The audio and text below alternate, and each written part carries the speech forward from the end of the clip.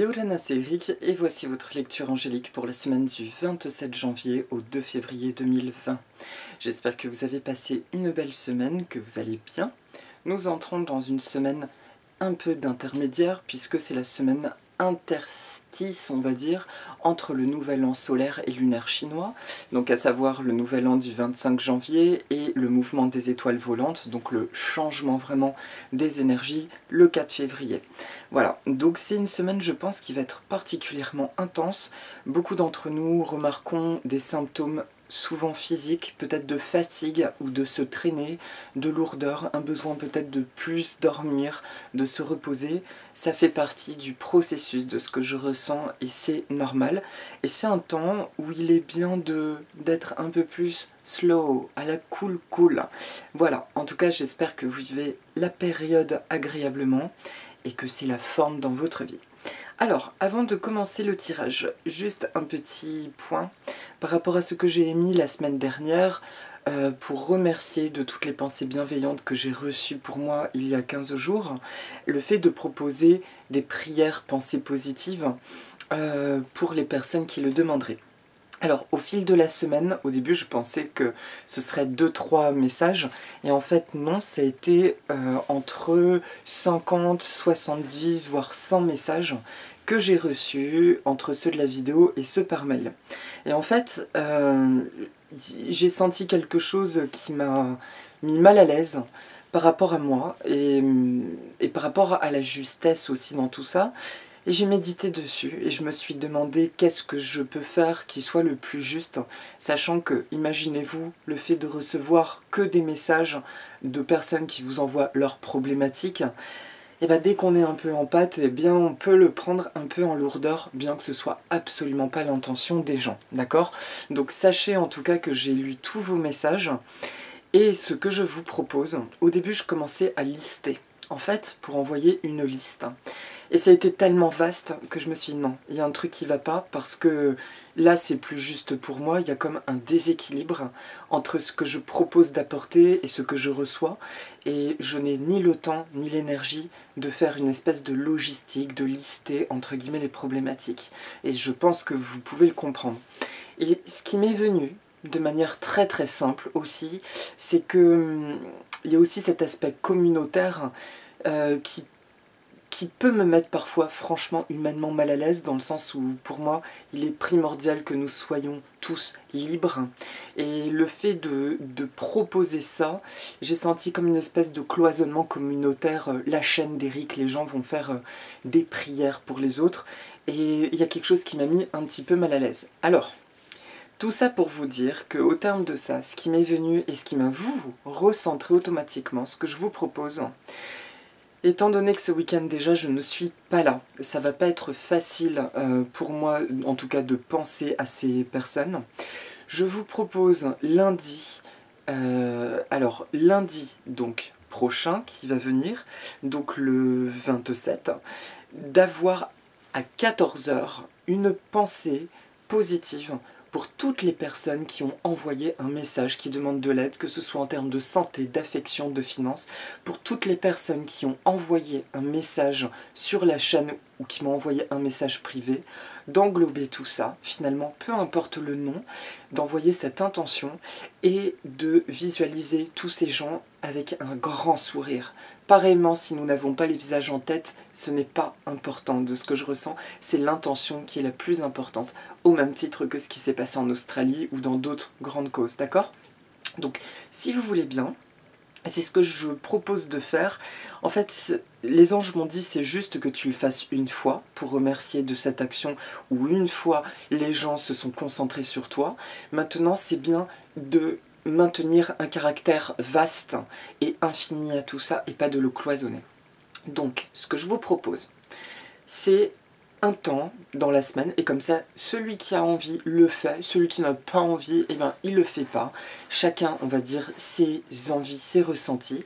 Je vous propose lundi prochain à 10h30, donc lundi 27, pardon, pas 14h, à 10h30, d'avoir cette pensée collective pour toutes les personnes qui ont envoyé une requête sur la chaîne d'Eric ou à Eric d'aide, que toutes ces personnes soient heureuses et connaissent un magnifique dénouement dans leur vie. Voilà, je les visualise heureuses avec un magnifique dénouement dans leur vie.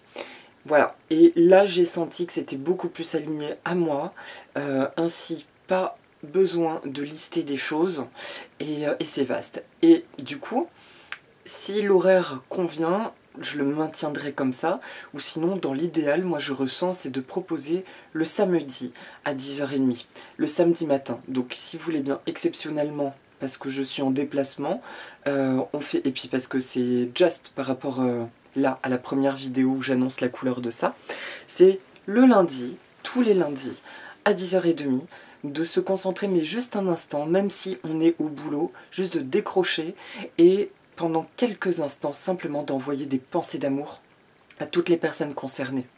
Et au-delà de ça, ce qui serait intéressant, c'est donc non pas de limiter ça à nos problématiques terrestres, mais à une globalité. D'ailleurs, comme le font très bien déjà des gens comme Sandra Walter, par le biais de Translate, j'ai découvert ça, ce qu'elle appelle des méditations d'unité collective, je crois, le dimanche. Et du coup, voilà, il y en a déjà, c'est plus une invitation à prier collectivement, et même au-delà de ça, prier, je vous cache pas que c'est un mot que je n'aime pas trop, en raison pour moi de ces égrégores religieux parfois erronés, enfin ou lourds, mais après c'est très très personnel, plutôt la notion simplement de visualiser la joie sous toutes ses formes, l'amour et la lumière, d'accord? Si c'est le mot prier qui vous parle, alors c'est le mot prier, d'accord? Ok, donc je vous propose lundi à 10h30 d'envoyer des belles pensées, d'épanouissement, de révélation, de réussite, d'accomplissement pour toutes les personnes qui ont fait une requête d'aide sur la chaîne, et pour toutes les personnes du monde entier qui ont envie, en fait, qui veulent être dans la meilleure version d'elles-mêmes, qui ont besoin d'aide, de visualiser tous ces gens-là heureux. Je vous rappelle que je vous avais expliqué il y a 15 jours que moi, souvent dans mes méditations, eh ben, j'imagine, je vois plein de points de lumière sur le globe terrestre qui s'illuminent et qui représenteraient toutes les belles âmes en fait sur cette terre, et je leur envoie plein d'amour, même si je les connais pas, peu importe, en me disant vraiment dans la philosophie hawaïenne que ton bonheur est le mien. Dans la mesure où tu guéris, eh bien ça contribue à ma guérison. Et c'est juste ainsi. Ok? Donc voilà, c'est juste ça. Le côté, c'est bien, c'est sympa, tellement c'est magique et puissant, effectivement, de se mettre tous ensemble à prier en un même instant en envoyant des pensées positives. Et c'est bien aussi d'en envoyer au-delà pour tous ceux et celles qu'on ne connaît pas, et pas seulement ceux de la chaîne de Erico Tsiras, mais tous les êtres, même à quatre pattes, les plantes, tous les êtres qui foulent cette terre et bien plus encore, de les visualiser heureux. Et voilà, ça c'est ce qui me parle le plus en fait, de juste envoyer une pensée positive au même moment tous ensemble, parce qu'on en bénéficie immédiatement, et voilà, c'est comme ça. Je vous remercie de votre compréhension. Et je vous dis, ça m'a pris la tête, je me suis vraiment penchée dessus en me disant qu'est-ce que je peux faire qui soit juste en fait, et de ne pas rentrer dans un cercle qui soit drainant. Et d'ailleurs, c'est une bonne leçon pour moi comme pour vous sur ce qu'on appelle le donner-recevoir. J'ai été tellement touchée par ce que vous avez fait, par ces belles pensées que vous m'avez envoyées, que c'est comme si je me sentais redevable à vie. Et je me suis dit, oui, mais c'est là qu'il y a un truc qui ne va pas. On t'aide un instant, entre guillemets, on t'envoie tout ça au même moment, et toi, tu vas aller jusqu'au bout de ta vie et à t'imposer quelque chose qui peut être contraignant, que tu ne pourras pas faire et qui est déséquilibré. Et c'est vraiment important, du coup, je me dis ça, quand on reçoit un cadeau, de rester dans notre justesse, de savoir ce qui est bon pour nous et de faire du mieux que nous pouvons, mais toujours dans l'équilibre. Voilà, et je me dis, tiens, ça c'est un bon enseignement et j'ai bien envie de le partager dans la vidéo de la semaine. Ok? Donc, je vous propose ce lundi, 10h30, et puis ensuite, ce sera les samedis à 10h30, mais je dirai un petit clin d'œil en fin de vidéo, bon, à 10h30, et ceux qui ont envie simplement de visualiser. Donc, tous ceux et celles qui m'ont envoyé un message ou sur la chaîne, merci à vous, sachez que je vous souhaite vraiment des belles résolutions. J'ai même vu des personnes j'ai lu des personnes qui sont dans le même cas de figure que moi. Et j'ai juste envie de vous dire, croyez à l'impossible. Parce que, j'adore cette parole, ils ont cru en l'impossible et c'est pour ça qu'ils l'ont fait. Et dites-vous bien qu'il y a un cadeau à la clé et que oui, vous allez y arriver. Croyez en vous, croyez en vos envies. Actuellement, c'est très très fort. Croyez en vos envies et tout ira pour le mieux. C'est tout ce que je vous souhaite du fond du cœur. Voilà.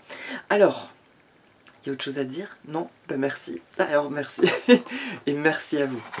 Pour cette semaine, je vais travailler avec 2 oracles. Le premier qui est mon oracle, message des plantes du monde, et l'oracle des sirènes de Lucy Cavendish, qui est un de mes derniers oracles que j'apprécie particulièrement.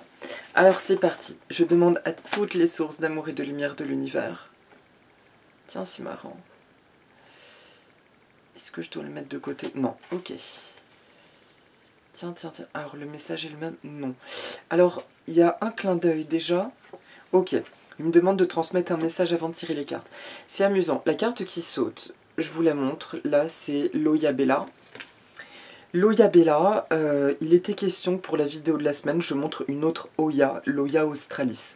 C'est une famille de petites plantes merveilleuses qu'on offre traditionnellement en Inde du Sud aux jeunes mariés pour bénir leur maison et la protéger des mauvais esprits.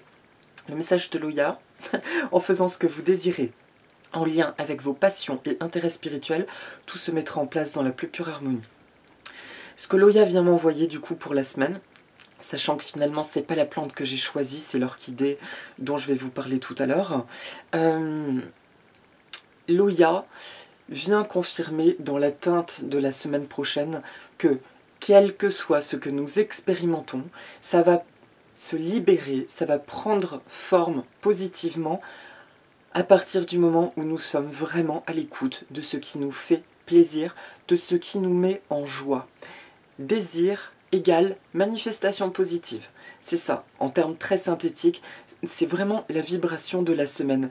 Plus quelque chose semble nous poser problème, et plus il est important de se concentrer sur ce qui nous fait plaisir. De mon côté, il se passe des choses magiques par rapport à la maison. Elle est toujours en cours de vente, mais il se passe quelque chose et je ressens une vibration comme bouillonnante, mais très positive. Voilà. Et je ne sais pas ce qui se passe, je suis en plein dans le processus. Ce qui est certain, c'est que je n'ai plus de peur. Il s'est produit des choses qui m'ont comme lavé de toute peur, et je me concentre sur ce que j'aime faire. En l'occurrence, là, je fais plein d'orgonite, et c'est génial.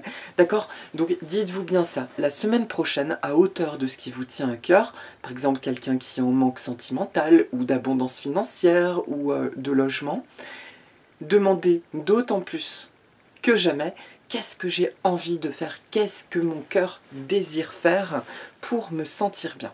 Voilà, il y a une notion de grande joie à travers l'Oyabella et de célébration. Et aussi, je répète cette phrase qui m'a beaucoup parlé, nous entrons dans une énergie où les choses ne peuvent plus être guéries ou manifestées avec nos schémas d'avant, à savoir avec les schémas du mental, les schémas des peurs et de l'ego. Là, ce qui peut paraître logique n'a plus vraiment sa place.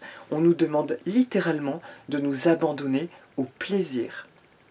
Ça peut paraître très étrange qu'on expérimente des grandes peurs, et pourtant, c'est ce que je ressens à titre perso, et je peux vous dire que ça marche. Ça vibre, en fait. Et même si ça paraît curieux, votre âme, elle sait. Donc, à vous de choisir. Qu'est-ce qu'on va nourrir? La peur du monde extérieur ou cette paix, cette tranquillité qui prend de plus en plus de place et d'importance en nous? Voilà. Donc, merci Loya.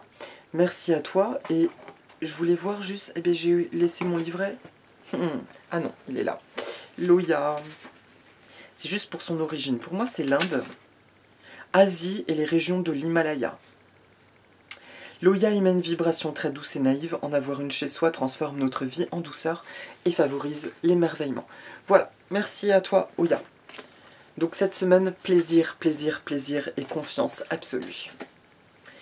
Je demande à toutes les sources d'amour et de lumière de l'univers, merci de m'envoyer un message clair pour le début de semaine prochaine.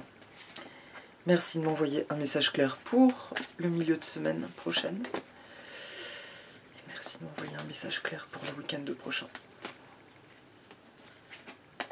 Ok. Et pour l'oracle des sirènes. Merci aux sirènes et à toutes les sources d'amour et de lumière de l'univers de m'envoyer un message clair. Eh bien dis donc, c'est une belle semaine, c'est ce que je pressentais. Pour le début de semaine, la carte qui sort, c'est le pommier. Le pommier Malus Pumila. Alors, pour moi, il est asiatique, Asie centrale. Son énergie est celle d'un jeune sage, à la fois douce, apaisante, réconfortante et de couleur rose. Chers amis, nous vous avons entendu, n'ayez crainte, et nous sommes ravis de vous aider avec l'aide du ciel et des anges de l'univers dans la plus parfaite harmonie. Nous vous demandons s'il vous plaît d'avoir une entière confiance en notre aide. Les réponses à vos questions vous parviendront bientôt sous la forme d'intuition, de rêves ou de signes extérieurs. Ayez confiance et profitez-en pour vous reposer l'esprit, nous vous aidons en ce moment même. Affirmation positive, je l'ai dit lentement comme ça si vous voulez répéter. Je lâche prise. Tout va bien dans mon monde. Et je suis la personne la plus heureuse que je connaisse. À travers les merveilleux moments de détente et de plaisir dans ma vie, je m'ouvre en totalité à la sagesse universelle. Et je reçois ainsi tous les signes qui me guident sur mon chemin divin de vie. Merci à l'univers, merci à l'énergie du pommier sacré. Alors, s'il vous est difficile de patienter, pratiquez votre activité préférée. Alors, par exemple, ça peut être d'envoyer à 10h30 lundi, si vous avez envie, des pensées positives à tout le monde. L'autre chose, donc le début de semaine, effectivement, il y a quelque chose de calme. On est, je vous ai dit, comme dans ce couloir. On se prépare. Je pense que nous sommes nombreux à ressentir ça, qu'il y a des choses qui bougent, mais comme en interne encore, et que dès le début février, là, ça va pulser. Je ressens cette notion de couloir. Lundi, mardi, il peut y avoir un sentiment qu'il y a encore des choses à régler, que nous sommes encore fatigués, des choses qui remontent, qui nous agacent. Et on nous demande bien, justement, presque de faire fi de tout ça et de dire, bon, ok, je ressens ça, je ressens de l'agacement, de l'impatience. Ok. Eh bien, en attendant, vu que c'est que un couloir temporel, qu'est-ce que je pourrais faire pour me sentir bien ? Accordez du temps, s'il vous plaît, à la notion de plaisir. Vraiment, qu'est-ce qui vous fait plaisir actuellement ? C'est important de se reposer et de se poser aussi, d'accord ? Donc lundi, mardi, j'insiste là-dessus parce que je le ressens, certes, à titre personnel, mais je le ressens aussi à travers cette vibration de début de semaine. Pour calmer cette impatience en début de semaine, peace and love, qu'est-ce qui fait plaisir ? Est-ce que c'est de manger quelque chose de particulier ? Est-ce que c'est de regarder un film ? Est-ce que c'est de se mettre en mouvement ? Demandez-vous ce qui est le plus juste pour vous. Et vous pouvez demander aussi à l'énergie du pommier de vous accompagner en début de semaine. Il y a aussi quand même la notion de grande fructification. Et puis, comment dire ? Il y a une notion de constance aussi dans cette énergie du pommier. On nous dit bien que on n'est plus dans des états, des espèces de zigzags, on va dire, d'oscillation entre des grands coups de mou, des grands coups de joie. Il y a quelque chose qui est quand même beaucoup plus constant. Et ça peut nous surprendre actuellement de ressentir ce calme intérieur, tout en ayant quand même l'envie que certaines choses s'accélèrent. Dans ce cas-là, je vous dis plaisir. Pensez juste au mot plaisir, lundi et mardi. Ensuite, pour le milieu de semaine prochaine, la carte qui ressort, c'est la lavande. La lavande nous dit « La grâce est partout en vous, votre beauté est infinie. Merci, Maururu ». Alors, la grâce est partout en vous. Votre beauté est infinie. Alors, lavande, que souhaites-tu nous dire, toi? Elle est un symbole d'accomplissement, de grande beauté et de grande purification, de puissante purification. Son message est « Ancrez-vous dans le moment présent et affranchissez-vous du regard extérieur. Ayez confiance ». L'affirmation positive, donc j'entends bien une intériorité. Je reviendrai dessus. Merci pour ma grande beauté, si vous voulez répéter. Merci pour ma grande beauté. Intérieur et extérieur. Merci pour la beauté de mon corps parfait. Merci pour la beauté de mon âme et de mon esprit. J'ai conscience de ma grande valeur, ainsi que de mes nombreuses qualités qui font de moi une personne bonne et lumineuse.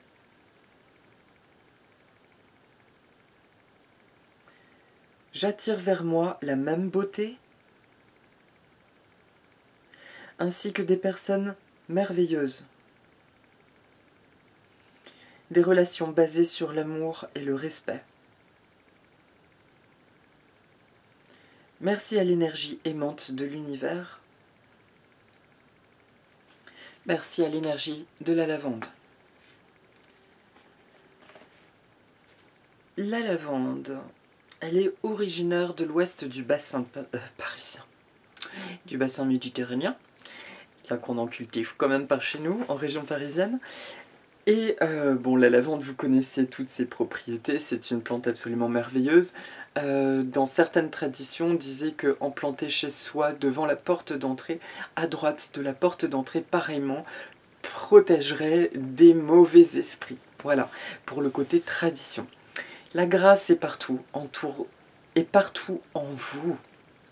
Votre beauté est infinie, merci. Je ressens une vibration, donc je disais d'intériorité, de contemplation de soi. Juste le fait de prendre le temps, de savourer notre présence. Je suis bien avec moi, en moi.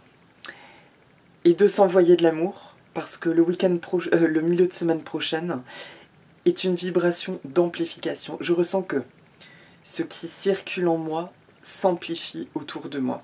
Et donc, manifeste des choses autour de moi. Il y a quelque chose de très puissant, simplement, dans la conscience de notre présence en milieu de semaine prochaine. On est toujours dans cette vibe de plaisir, de couloir aussi, d'attente, mais de savourer, justement. J'entends savourer le chemin et non le but. Vous voyez? Et c'est ça qui me fait... comment dire? On est vraiment dans un truc de plénitude où chaque instant compte. Et on le ressent de plus en plus, la notion de vivre l'instant présent, de vivre les belles choses du moment présent. Notre vie ainsi semble de plus en plus riche. On s'émerveille de plus en plus de choses. Et là, on nous conseille, nos âmes divines, nos anges, nos guides, toutes les sources d'amour et de lumière de l'univers, nous conseillent de nous regarder juste en milieu de semaine, dans le bon sens du terme, de nous rappeler déjà que nous sommes un cadeau, parce que la vie circule en nous, du cadeau que nous sommes aussi par le bien que nous faisons et que nous avons envie de partager à autrui. Et tout simplement de nous envoyer de l'amour. Je ne sais pas pourquoi on nous demande ça. Par contre, je le ressens. C'est pas facile de poser, de décrypter en mots. Je ne sais pas si vous ressentez la vibration de cette carte. C'est plutôt cette phrase « La grâce est partout, en vous et autour de vous ».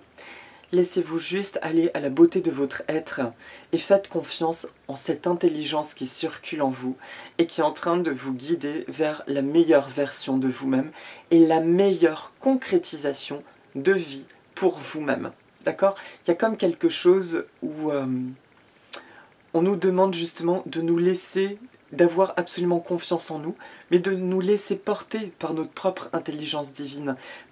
Vous sentez, je vais essayer d'être un peu plus concret, vous sentez peut-être depuis une semaine ce calme intérieur, il y a quelque chose qui est plus posé, il y a quelque chose qui semble quand même plus serein, même si on peut se sentir un peu à la ramasse ou à l'ouest.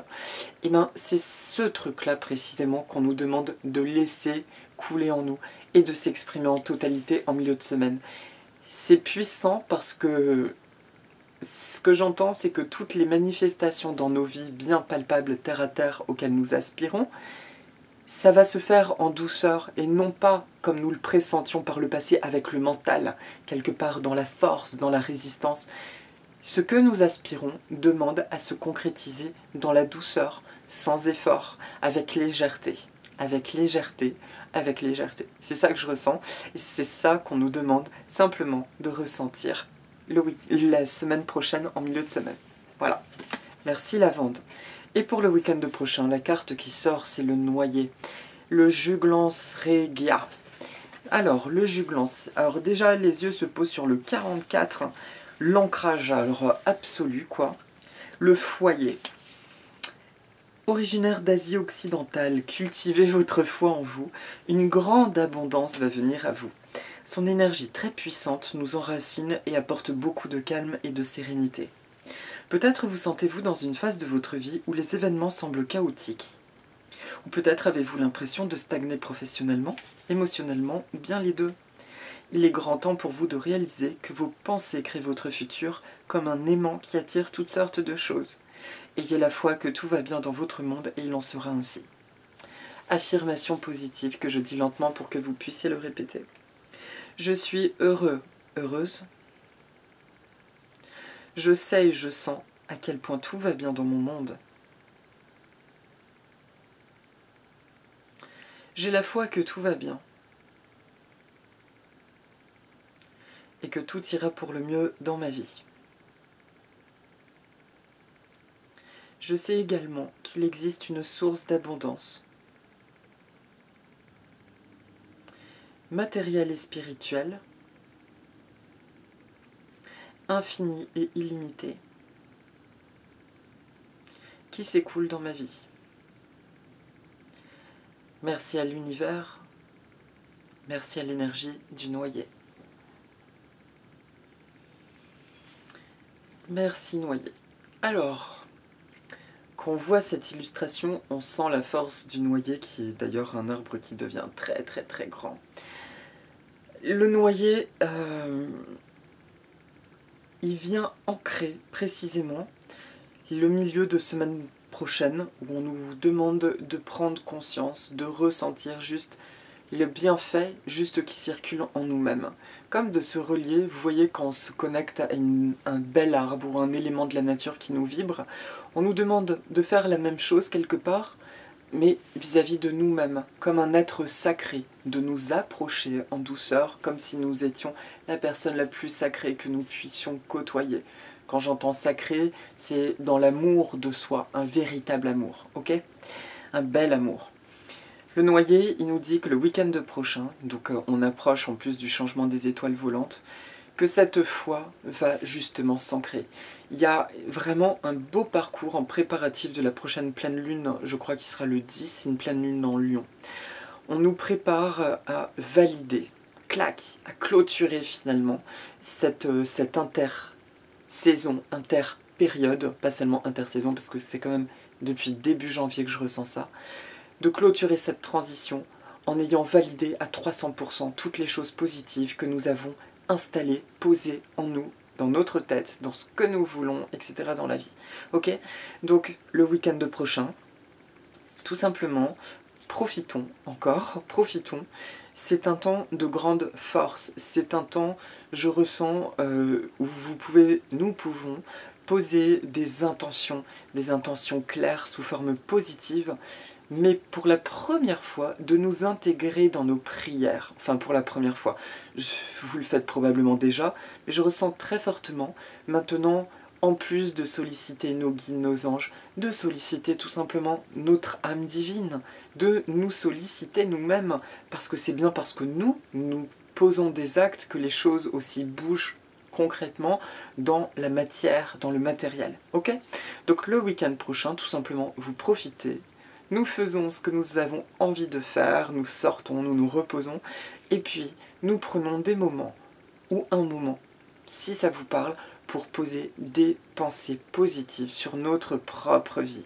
Et d'ailleurs, ça tombe bien parce que en plus, j'ai entendu, donc à partir de la semaine prochaine, le samedi à 10h30, si ça vous parle, donc d'avoir une pensée positive pour tous les êtres de lumière, on va dire, les lightworkers. En fait, j'ai envie de dire pour tous les êtres qui foulent cette terre, parce que je crois que tout le monde a une étincelle de lumière. D'envoyer une pensée d'amour et de lumière et de voir une lumière sur chacun d'eux et des sourires. Moi, c'est comme ça que je vois. Je vois les gens avec des sourires qui se dessinent parce que ça y est, ils sont bien avec eux-mêmes et accomplis dans leur vie. Ils voient leur désir prendre forme. Voilà. Donc merci le noyer pour le week-end prochain. Et pour la carte de synthèse des sirènes, la carte qui ressort, c'est la notion de fertilité. Il n'y a pas grand chose à dire. En fait, c'est une survalidation, potentielle initiation, énergie créatrice. Alors, le noyer, c'était le 44, là c'est la carte numéro 8. Pour moi, en tout cas, il y a donc cette addition, il y a une fusion entre deux foyers, comment dire, entre deux mondes, entre un monde interne et un monde extérieur. Ça y est, il y a une clé de compréhension des concrétisations qui s'est posée en nous. En gros, nous avons compris un grand secret le week-end prochain sur notre capacité à manifester les choses. Alors, 8. C'est une époque de conception et de croissance, une époque de préparation. Il peut s'agir de concevoir littéralement une nouvelle vie. Prenez des compléments naturels et changez de régime et de mode de vie afin que ces nouveaux projets aient le début le plus sain possible. Il s'agit de les aborder dans un état d'esprit positif avec bonne volonté. Ne négligez pas plus longtemps l'être. Extase, saturation, abondance. Vous vivez dans un lieu de grand potentiel. Il est essentiel pour vous d'utiliser cette énergie, d'approfondir vos racines et de semer en ce moment. Ne laissez pas cette période fertile se perdre. Semez des idées, des rêves et mettez-les en œuvre dans le monde, dans la réalité. Les sirènes savent que vous êtes la bonne personne pour mettre au monde cette idée, ce projet ou cet être. C'est une période très prometteuse. Les conditions sont parfaites. 3 petits points. Faites de votre mieux pour assurer votre succès. La semence est entre vos mains. Laissez-la tomber sur un sol riche et fertile. Et faites confiance à votre âme pour faire grandir ce qu'elle était destinée à créer. Merci beaucoup. Merci. Voilà. Je crois que j'ai rien de plus à dire par rapport à cette carte. C'est la synthèse de la semaine. Période de grande fertilité. Donc, comme je disais en début de semaine, on est dans la notion de plaisir, peut-être sentiment d'impatience, on se détend. Le milieu de semaine, on se connecte à soi et on se connecte à cette beauté, à ces énergies magnifiques qu'on sent circuler en nous. Et on fait juste confiance en ça et on poursuit notre vie, voilà, tout en ayant conscience de cette beauté qui circule en nous et de la vie. Et le week-end prochain, on s'amuse, comment dire, on recommence à émettre des intentions en faisant participer cette même vibration avec laquelle nous serons rentrés en contact en milieu de semaine prochaine. Voilà, c'est marrant, c'est assez nouveau ce type de perception, c'est très curieux. Là, je me sens pas du tout dans un truc très terre à terre et j'entends que bien au contraire, c'est justement ces compréhensions-là qui nous aident à nous ancrer encore plus et à manifester la vie à laquelle nous aspirons, de désir, de rêve, réalité, voilà. Et plein de bonheur à l'infini. Voilà, merci, merci, merci, merci. Merci là-haut les guides, à vous. C'est terminé pour la guidance de la semaine. Et pour la petite méditation, je vais faire apparaître une orchidée. Une orchidée qui est dans ma salle de bain, qui s'appelle le Dendrobium kingianum. Le dendrobium, c'est une famille, c'est un genre d'orchidées. On en connaît souvent le dendrobium nobilé, sous forme de grandes cannes avec plein de fleurs blanches ou roses tout le long. On l'appelle aussi l'orchidée bambou. Lui, il est de la même famille. Le dendrobium, du grec ancien dendro, arbre, biome, vivre, c'est donc une épiphyte. Ça veut dire que c'est une plante qui vit accrochée aux arbres, mais qui est juste accrochée, elle ne fait pas de mal aux arbres, elle est fixée sur eux. Et elle se nourrit de l'humidité ambiante.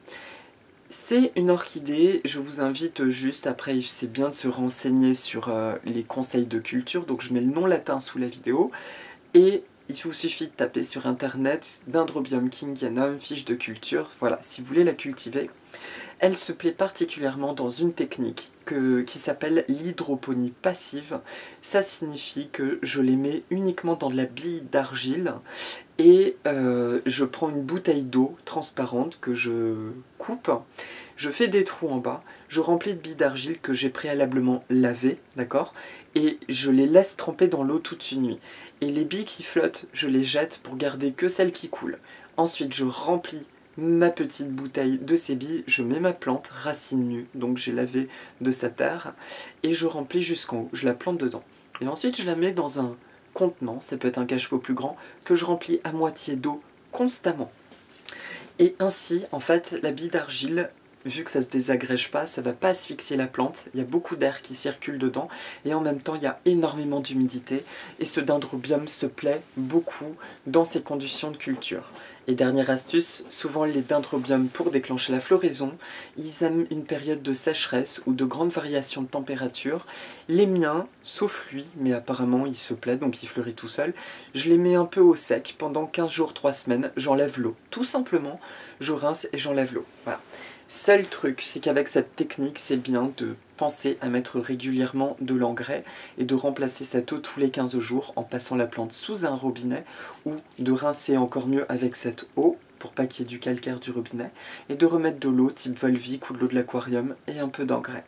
Voilà, mais bon, je vous invite à regarder si ça vous intéresse. Beaucoup d'orchidées se cultivent comme ça et notamment les orchidées Cattleya qui sont assez délicates en intérieur et qui vont très très bien apprécier cette culture qui leur apportera beaucoup d'humidité et leur permettra de refleurir. C'est l'orchidée que j'avais partagée qui est jaune et orange, qui est hawaïenne d'ailleurs.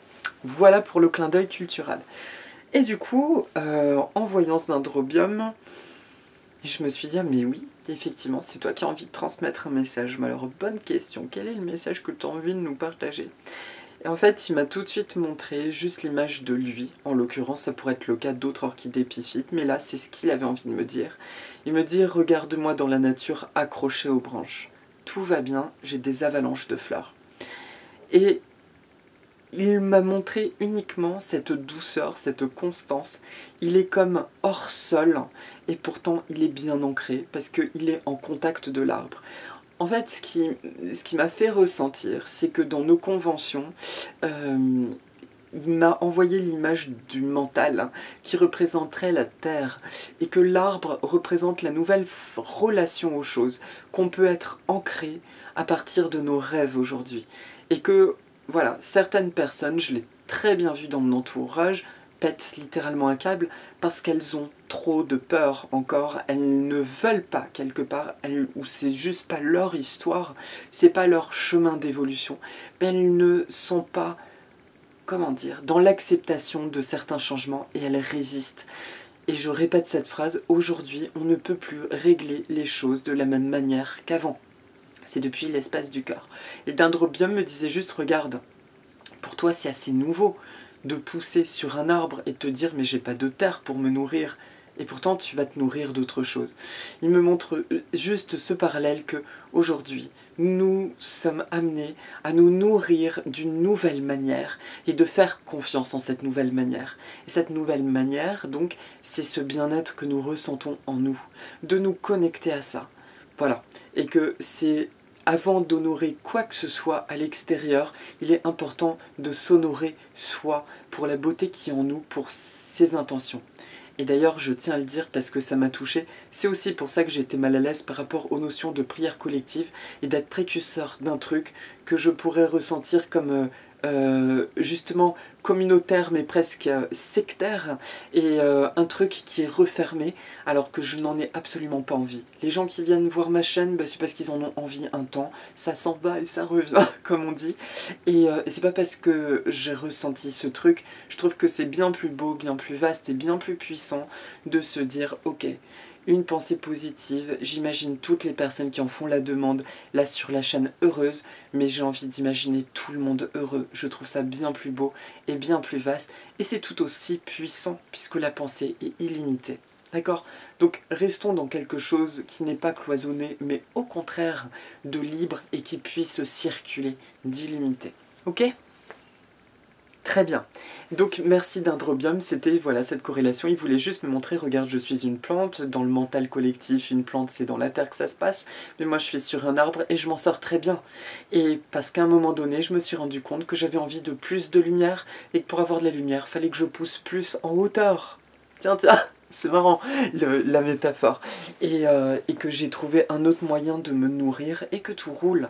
Donc faites-en autant, vous sentez que quelque chose vous appelle intérieurement, faites juste confiance en ce ressenti, que tout va bien et tout ira bien. Voilà, merci Dendrobium. Alors, pour la petite méditation, eh bien je vais vous demander justement, c'est ce qui me vibre, imaginez que vous êtes ce Dendrobium, que vous êtes une orchidée, alors il est asiatique, mais là je ne sais plus d'où il est exactement, je sais qu'on en voit beaucoup en Thaïlande en tout cas. Imaginez-vous que vous êtes, et oui, oui, oui, imaginez que vous êtes cette orchidée, avec cette magnifique floraison gracile, c'est tout petit mais c'est parfumé, accroché à une branche horizontale, vous dominez la forêt, la litière de la forêt, et vous êtes juste bien accroché à cette branche et que c'est agréable de sentir que l'air circule en dessous et tout autour de vous. C'est original, hein, le mec il se prend pour une plante, mais oui, vous connaissez mon amour des plantes, ça va jusque-là. Alors, imaginez cette sensation, réellement, amusez-vous. Qu'est-ce que ça fait finalement d'être une orchidée? Voilà. Ressentez cette légèreté, l'air qui circule, et puis vous nourrissez de juste l'humidité qui est dans l'air, et vous êtes très surpris de sentir que mais ça suffit amplement, je me sens bien. Voilà.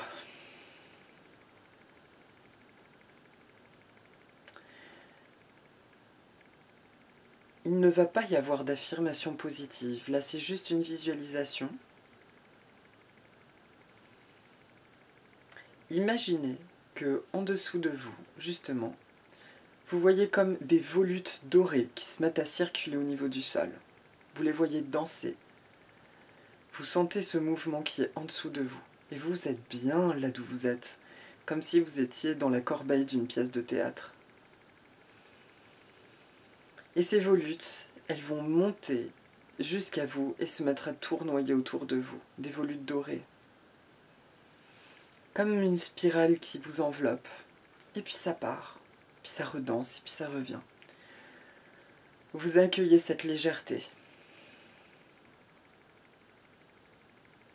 Et vous pouvez juste vous dire, je suis ce que je suis. Un être magnifique, divin et rayonnant dans ma totalité. Je suis ce que je suis.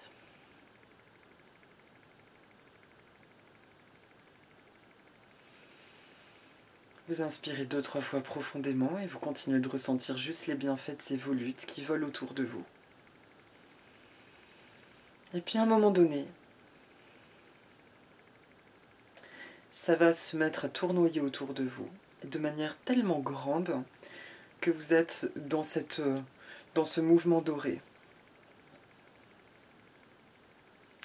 Et il se passe quelque chose, vous sentez que vous vous transformez en quelque chose. Vous sentez comme une nageoire justement poussée à la place de vos jambes et votre peau changer. Et subitement, vous vous retrouvez dans l'eau et vous êtes un dauphin. Et quelle surprise de sentir tout un tas de dauphins qui sautent. Il y a beaucoup de joie, un ciel lumineux, bleu. Vous êtes dans le large et vous ressentez juste les bienfaits de l'eau et de votre morphologie qui glisse à une vitesse fulgurante dans l'eau.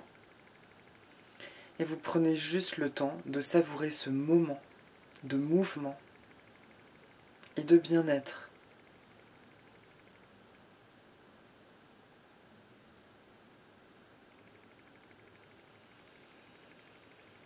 Et vous respirez profondément. Et tandis que vous continuez de sauter, de nager, là ce sont des volutes violettes qui apparaissent dans l'eau, qui se dirigent vers vous et qui se mettent à tournoyer autour de vous. Vous vous sentez super bien parce que vous sentez que c'est positif.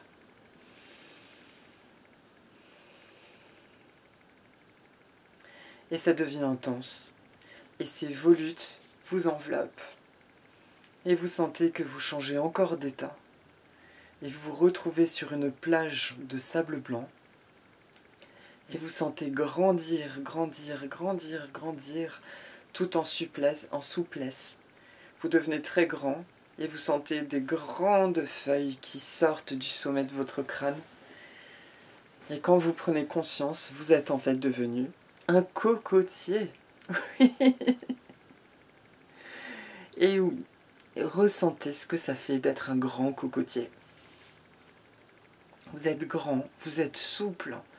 Quelle joie de sentir le soleil qui est aussi fort sur vos palmes et qui pourtant ne vous brûle absolument pas. C'est juste très agréable de bénéficier d'autant de lumière. De sentir cette présence de la mer grâce à qui vous avez germé, puisque les cocotiers germent grâce à l'érosion du sel sur les noix de coco. Ce sont d'ailleurs des fruits qui sont capables de se déplacer dans l'eau et de germer en fait sur d'autres archipels. Et vous savourez quelques instants juste cette sensation d'être un cocotier. Elle est originale celle-là, je pense. Vous respirez, vous ressentez tous les bienfaits de ceci.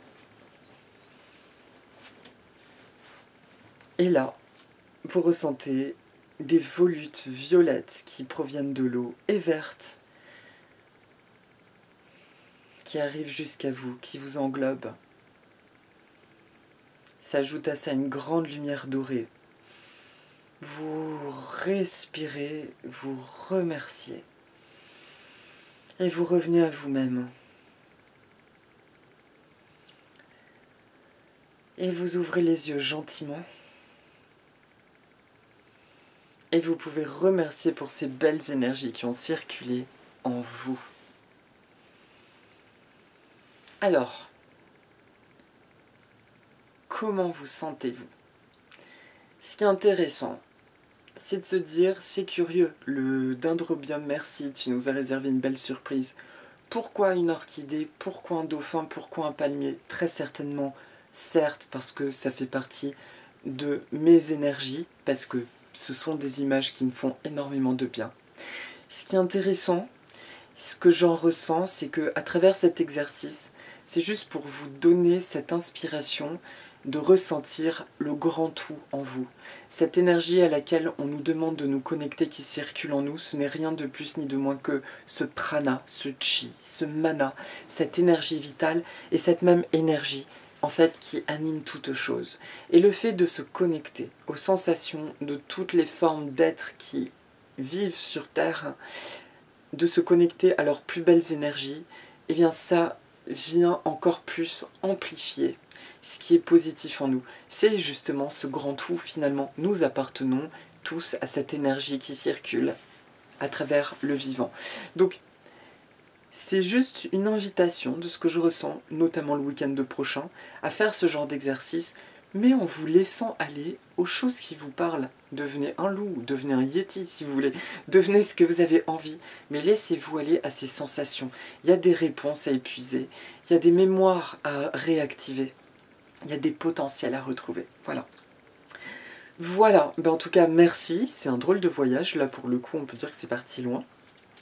Je vous souhaite une magnifique semaine, tout plein de bonnes choses, et pour ceux que je vais rencontrer à la Chapelle-sur-Erdre, pour qu'on se croise bien, pas comme l'an dernier où j'ai loupé certaines personnes, j'y serai du samedi en tout début d'après-midi parce que je pars le matin de Paris, et je repars le dimanche en fin d'après-midi. Voilà, donc si vous souhaitez qu'on se rencontre, samedi début d'après-midi jusqu'à dimanche fin d'après-midi, et je me fais une grande joie de vous rencontrer. Et si vous voulez bien, alors ceux qui viennent me voir, C'est assez troublant qu'on me dit bonjour Eric. Je me demande toujours si ce sont des gens que j'ai oubliés ou des gens de YouTube. Donc n'hésitez pas à me dire bonjour Eric, je te connais de YouTube. Ça évitera le petit blanc un peu bizarre de ma part en mode on se connaît ou pas. Parce que je vous rappelle que vous me connaissez, je pense, plus que moi je ne vous connais malgré tout. Voilà, en tout cas je suis vraiment super content et excité à l'idée de cette petite escapade. Et pour les autres personnes, vous êtes dans mon cœur, je vous envoie le meilleur. Et j'ai envie de vous dire, tous ceux qui m'ont envoyé des messages, je suis désolée pour cette situation. Pardonnez-moi. Merci, je vous aime. Désolé, pardon, merci, je t'aime. Dans la mesure où tous ces messages entrent dans ma vie, c'est que quelque part ça fait écho à des mémoires qui sont en moi et que je partage avec vous. Donc je suis désolée, pardon, merci, je t'aime. Et que ta guérison contribue à ma guérison et que la mienne, ma guérison, contribue à ta guérison. Voilà, tout plein de belles choses. Et rendez-vous donc pour les pensées positives là, lundi à 10h30 du matin. Et j'enverrai pas de message YouTube, moi je me mets ma petite alarme. Et donc, après, samedi suivant à 10h30, mais j'en reparlerai. Je vous embrasse très fort et je vous souhaite une très très belle semaine. À bientôt. Maurururua, maholonui, efkaristopoli, yasas.